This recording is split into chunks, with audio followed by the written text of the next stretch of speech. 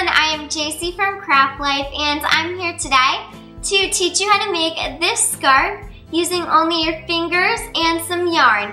And this is the yarn I'm using today. It is medium 4 yarn, but you can use whatever yarn you want to use. And I'm going to show you my way of finger knitting, and I just wanted to share it with you. And you will also need scissors and a ruler. And with this tutorial, you can make scarves and bracelets. So I'm going to show you some of the differences in the yarns that you can use. So if you use super bulky 6 yarn, this is what it will look like. And it is kind of thick. If you use a bulky 5 yarn, this is what it will look like. It is a little bit thinner. And if you use medium 4 yarn or just thin yarn, this is what it will look like. I'm wearing a medium 4 yarn scarf, and I'm using it as a decorative scarf. I wrapped it around my neck 3 times, so please get your supplies and we'll begin. Before we begin, I want to show you the difference between the double finger knit and the single finger knit. These were made using the exact same yarn, which was the bulky 5. And as you can see, this one is a bit thicker than this one. This one is very thin. And this is the double finger knit, which I'm going to show you how to do today. But I'm also going to show you how to do a single finger knit. You can choose which one you want to do. So if you are doing a single finger knit, you're just going to start by making a slip knot. You're going to wrap it around your finger, pinch it like this. So now you have created a loop. Then we're going to take our yarn and we're going to place it inside of the loop and pull that tight. So now we're going to place this on our finger, and I'm going to leave mine very loose like this, and I'm just going to take that extra strand and place it behind my finger. And now we're just going to weave between our fingers, but when we are weaving, we want our fingers to be spread apart, and you're going to do this extremely loose. So we're going to go back, front, back, front, back, front, back. And now we're going to wrap around, go back, front, wrap around, back, front. And now I have 2 loops on each of my fingers. And if you are going to be doing a single finger knit, for the rest of your scarf, you're going to always want to have 2 loops. Then you're going to bring your bottom one over the top, bottom over the top, bottom over the top. But since I'm going to be doing a double finger knit, I'm going to need to have 4 loops on each of my fingers. So I'm just going to push these down because these are going to become my bottom row. And now I'm going to make my top row, or my top 2 loops. So I'm going to wrap it loosely again, in front, behind, in front, and continue this. Once you have woven between your fingers so that you have 4 loops on each of your fingers, you're going to take your bottom 2 loops, bring it over the top, and you can bend your finger when you do so.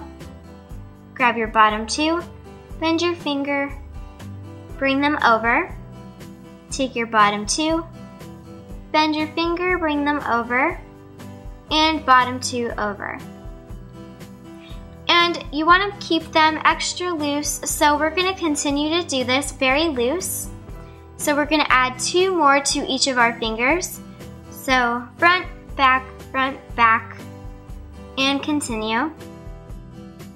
So now I have 4 loops on each of my fingers again.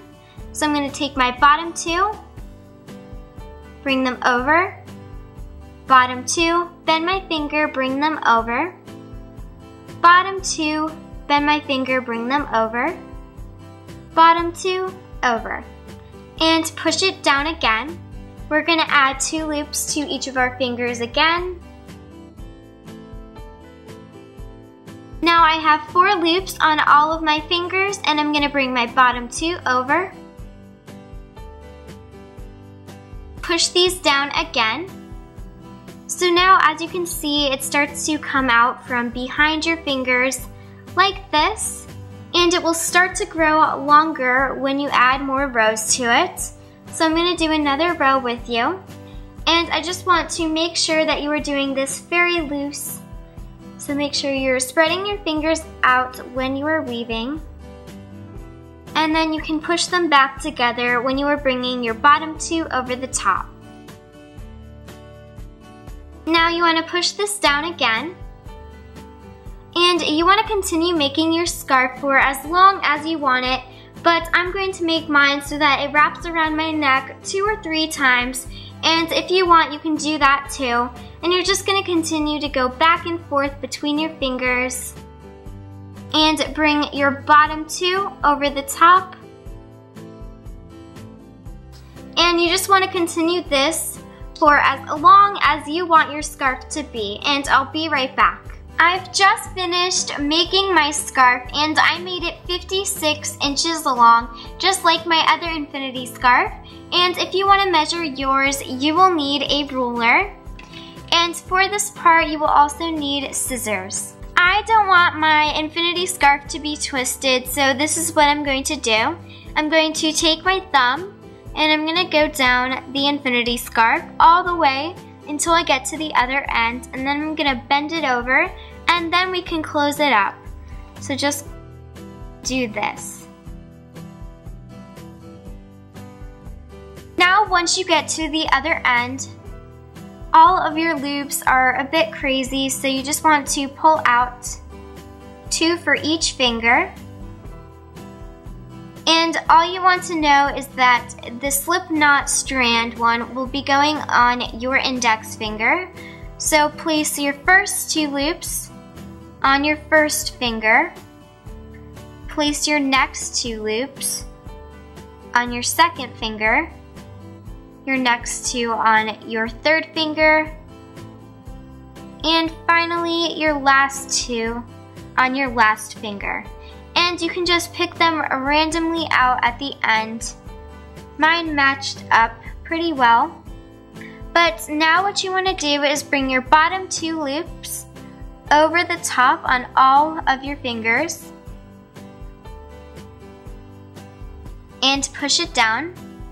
And now to end this, what we're going to do is wrap our yarn in an E-wrap stitch around our first 2 fingers. Then we're going to bring our bottom 2 loops over the top on each finger. Then we're going to take the loop, the second loop, bring it back to the first loop, bring the bottom loop over the top, and bring this loop back to its finger. Now we're going to E-wrap our next finger, bring the bottom 2 loops over the top. We're going to bring our second loop back to our first loop. Then we're going to bring our bottom loop over the top and bring it back to its finger.